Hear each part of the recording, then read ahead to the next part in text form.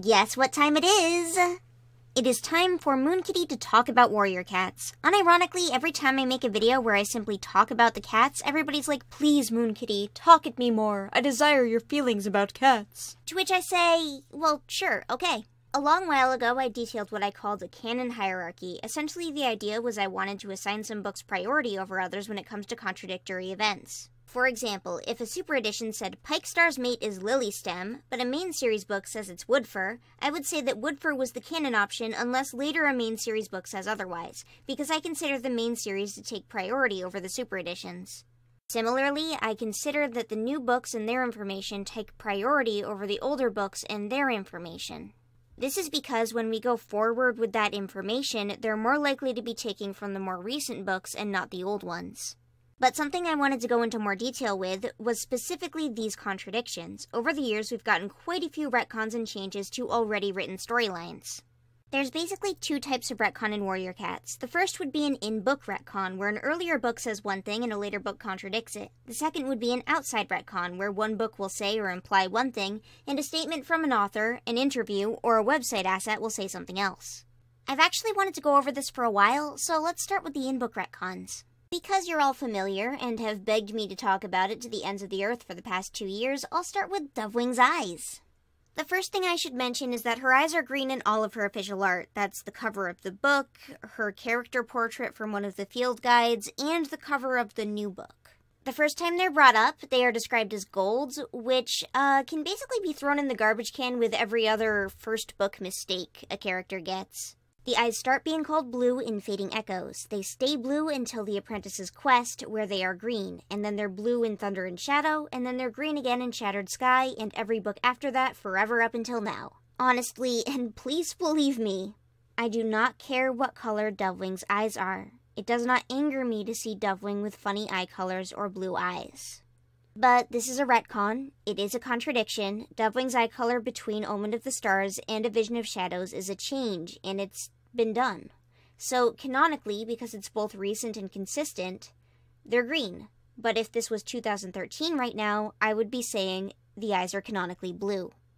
But Dovewing's eye color is something meaningless. It changes nothing about the story, so it's an excusable retcon. I'm sure the reason that this happened in the first place was because of the consistently green character artwork. Dovewing's eyes were largely green in the eyes of readers, even though they were never called so. Additionally, tons of early fan art also made her eyes green, completely ignoring the canon blueness. Making her eyes match her character art, seeing as most cats' eyes do, with the exception of maybe Chubby Crowfeather, was a pretty good decision for character consistency on the editor's part. Now, one of the retcons that most people are familiar with is Redtail's debt. In the first series, Oakheart, the River Clan deputy, dies from a falling rock. It's really important because Tigerstar lies to his clan about Redtail killing Oakheart as part of his cover-up story for his murder of Redtail. But in Redtail's debt, Redtail actually kills Oakheart. I'm guessing this change came about because of questionable research. I'm assuming that whoever plotted out Redtail's debt looked at the first book and looked at Tigerstar's description of how Redtail died instead of actually reading the whole book. Because of this change and also Ravenpaw's weird behavior, a lot of people see this and go, okay, yeah, sure, the first series was right and this book is just weird. Yellowfang's Secret, Blue Star's Prophecy, and Crooked Star's Promise are all prequel books that happen around the same time, so they all have little problems in between each other.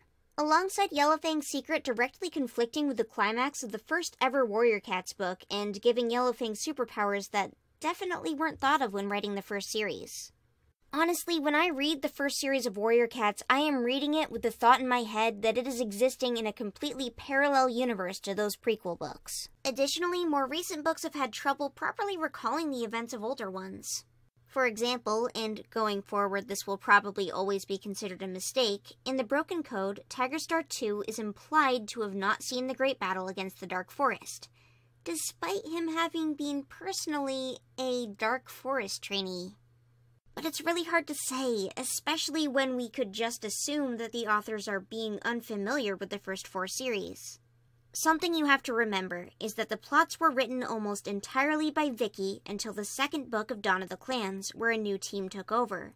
And while I would expect these authors to be on some level familiar with the material they're working with, mistakes happen. We also have a billion concepts that just feel forgotten. Pretty much every StarClan-specific fact that we got in Omen of the Stars is never mentioned again. That includes things like fading and characters appearing as they were happiest in their life. Something else I consider definitely a retcon is One Star's secret baby Darktail, and while I do like this twist, and I am completely within my rights to do so, it is clearly not something that was thought of until this arc. Well, until the arc A Vision of Shadows, not this current arc. It was created just to give Darktail a backstory, and an arc before, One Star having a secret kitty pet romance arc wasn't even a thought in an author's head.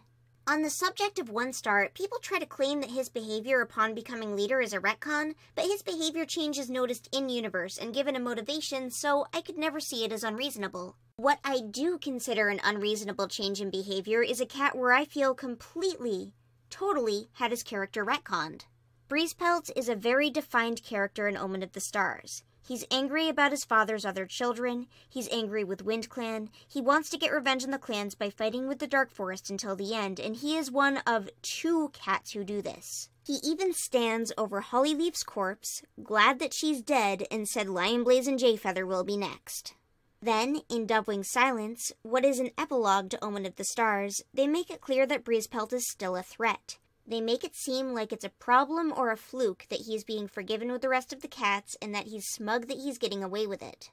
This very obviously leads to an anticipation that Breezepelt will be a reoccurring problem or a serious villain. And finally a villain with some sort of actual backstory and purpose. A villain that maybe we can have a bit of sympathy for even though he's a naughty, naughty cat. And in Crowfeather's trial, he just becomes a normal warrior. His behaviors and attempted murders are never properly addressed, and the whole thing is framed as if the clan was bullying some misguided child, and not somebody who was legitimately plotting their downfall. The sorts of things that really angered Breezepelt and pushed him to the edge, like his involvement with the Dark Forest, or his relationship with Broken Star, who encouraged him to be angry with his father and his father's other family. Those things are completely forgotten, and it's just twisted into a story about Crowfeather's affection and attention towards his son. He doesn't really act like himself, he doesn't really do anything wrong, and he isn't redeemed, because the book acts like he never needed to be. It's like stepping into an alternate universe where it's Breezepelt opposite day. And I would have loved a Breezepelt redemption. But him waking up good one day and everyone just needing to accept that and ignore and get over his abuse towards them is weird. Redemption requires some sort of effort or self-realization, but the effort and self-realization within Breezepelt just isn't there. So I consider this another situation in which the people who plotted out Crowfeather's trial didn't really have a good grasp on Breezepelt's behavior during Omen of the Stars. Which I guess is kind of sad because of Crowfeather's trial, we cannot have a Breezepelt redemption story. Or a Breezepelt villain story. He's just kind of been regulated to this sort of bad character in the background, and that's just kind of upsetting to me. Another really blatant retcon is the random disappearance and replacement of the RiverClan apprentices Cypress Paw and Wave Paw. These 2 cats were named after BlogClan members Cypress Wind and Wave Splash respectively by the owner of BlogClan and writer under the Aaron Hunter title, Kate Carey. But by the next book, both she-cats have vanished and there's new RiverClan apprentices in their place. And this could be lack of communication between authors, but it could also just be the editors changing things. Either way, these are 2 cats that were just completely removed from existence, which is pretty rare for warrior cats. There's another really blatant mistake in Vision of Shadows, where the roles of background cats Slatefur and Rippletail get swapped between the main series and the book Tigerheart Shadow. In Tigerheart Shadow, Rippletail is a cat who goes missing, but at the end rejoins ShadowClan. But in the main series, Rippletail is a cat who goes missing and becomes a kitty pet named Buster. Kate Carey has said that the cat intended to be brought home by Tigerheart is Slatefur, and I consider the main series to trump the super editions, but that's quite the mistake. But we've got a pretty easy explanation for this. Tigerheart Shadow, where Tigerheart comes home with Rippletail, and I say Tigerheart, I mean Tigerheart's corpse. When Tigerheart's corpse comes home with Rippletail, that is in a book written by Kate Carey. When Tigerheart's corpse comes home with Slatefur, that's in a book written by Cherith Baldry. Additionally, with it being unlikely that the authors read the other person's books before they're published, and with them being published so close together, I'd imagine that they were written at the same time, with the Slate for a Rippletail problem just getting all mixed up in it. And sure, okay, you could say the editors should have picked this up. But at least we have an explanation as to why it happened at all. But true retcons, where the books are actually edited and published in later editions with the edits, are super, super rare. For example, Graystripe saying his children are Stonefur and Mistyfoot, and then that being edited so he's not saying that anymore, that's not a retcon, that's just, fixing a very blatant, very obvious mistake in the series. But there is a retcon. There is one confusing, concerning retcon, where it's just an edit, and later editions have a totally different thing going on than earlier ones. And the reason this is so baffling to me is because it affects nothing. It doesn't do anything. In fact, it actually makes less sense than the initial draft. But first, I think I need to give you some context. Throughout Omen of the Stars, they're making it pretty clear that Blossomfall and Thornclaw have something going on, or at least that Blossomfall has a crush on him, and you may be thinking to yourself, wait, I thought Blossomthorn came out of nowhere, and you'd be wrong, because it's actually hinted at pretty early in the series. But either way, there's a scene in The Last Hope where Lionblaze watches Blossomfall and Thornclaw play fighting. He mistakes them for mates before realizing, oh wait, no, they're actually training in the Dark Forest together. But in reprinted books, Thornclaw is completely replaced with Mousewhisker. Then, later, Blossomfall has kits with Thornclaw anyways, so nice try, I guess, Mousewhisker. It could have been that they just didn't want to imply that Thornclaw was training in the Dark Forest and just replaced him with some other single Tom, but later, in the epilogue to Omen of the Stars, Dovewing's Silence, both Mousewhisker and Thornclaw are listed as having trained in the Dark Forest regardless, so it makes the whole change kind of confusing.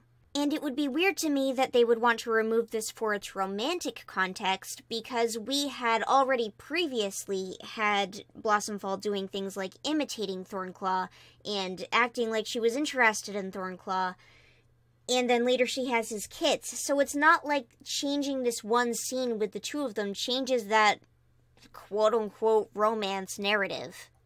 So this is a change in a book, and I don't know why it happened at all. Curiously, when I was looking into this just to see if anybody else had, scanned the books or anything or put, any pictures side by side, I noticed that the wiki doesn't even really mention this change. Which is odd because I'd imagine they'd be on top of it. They just say the scene includes Thornclaw and they don't even mention it on Mousewhisker's page. The retcons that bother me the most, though, are the ones from outside book sources. Particularly the ones about family relations. And you might be thinking, there's nothing wrong with just adding a few parents, right? And I disagree. With my entire heart and soul, I disagree. Take Sandstorm, for example. Sandstorm, in the first series, clearly has no parents. It didn't matter very much in the first series where any of these cats came from. Every single one of them was invented almost completely separately from each other. I don't even think a cat says, that's my brother, or that's my dad, about another ThunderClan cat, of course, unless they had the kittens during the first series. Graystripe mentions having a mother, but not by name. But author retcons have since tried to tell us that Sandstorm's parents are Redtail and Brindleface, two cats who we see the funerals for, both of which she blatantly doesn't attend. Brindleface's living, apprentice-age kittens, are even given a chance to get revenge on the dogs, something not mentioned to Sandstorm, who supposedly would have been her child. This all seems wrong to me. Sandstorm isn't somebody who would ignore her parents, and if we were to say it's a for sure fact that these cats were her parents, we would be changing some assumed qualities of her character. We would be giving Sandstorm some level of resentment for her parents that can't be read in the original text. And poor Brindleface herself becomes the start of all sorts of problems. If you make Sandstorm her daughter, you make Ashfur Scrollflight's uncle. Additionally, a lot of people say, but Dustpelt was Ferncloud's uncle when you mention this, and again, only if you believe in retcons. The parentage of these cats was all made up after the fact. It's never mentioned in the books. And again, with poor Brindleface, another common retcon is making Whitestorm the father of her litter of kits. This is probably done because at some point, like any responsible senior warrior would, Whitestorm mentions that her kits hadn't been apprenticed yet. They fail to realize that before and during this event, we have mention of Whitestorm courting and being mates with Willowpelt. Now, you could say, oh, this was the first series. They were looser with cat relationships, except one. No, they actually weren't. There was no mention or implication of that in the first series, beyond the fact that kits existing at all were largely used as plot devices instead of being characters. In fact, the way every on-screen romance is handled literally disproves this idea. They were just as rigid as they ever were in the first series. And 2, if you're arguing that it was a different time situation, you should be acknowledging that back then, the idea that White Storm could have fathered those kits didn't exist in the heads of the authors or on the page. Meanwhile, making White Storm a cat who would move on or cheat while his kits were still in the nursery is just weird and, again, out of character for him. It creates implications for White Storm that shouldn't be there. Another one that lasted way too long was the idea that Graystripe's parents were Patchpelt and Willowpelt. Full siblings. This was considered canon by Warrior Cats fans for years and years and years before Patchpelt was left out by the information on the new Warrior Cats website family tree. In less than a week, we're about to see the release of the book Graystripe's Vow, a book whose preview has already canonized Willowpelt as Graystripe's mother, which I guess I can live with, but please, please don't say Patchpelt's name ever again. Aside from parents, outside source retcons like the family tree have given kits names who didn't have them or didn't even exist before. But because all of these kits died, it really doesn't matter whether or not they had names anyways, so it's fine. And plus, some of the kit names are cute. I like Tulip Kit for one of Ashfur and Ferncloud's siblings. I really don't mind if these things are real or not. Overall, I just want things to be left as they are. I don't need to know who anyone's mother is to be satisfied with Warrior Cats, especially when every change you make causes every cat to be a little bit more directly related to each other than before. Additionally, if you add things to characters' backstories, you're going to change the way you think about the way they act in later life. I mentioned earlier on that I actually like that Darktail is One Star's son. That said, giving One Star a secret family and a kitty pet problem kind of adds a different scope on the way he acted going forward. It's no longer just, oh, One Star was trying to be a respectable leader. It's, oh, One Star was trying to be a respectable leader and also cover up the fact that he has kitty pet babies.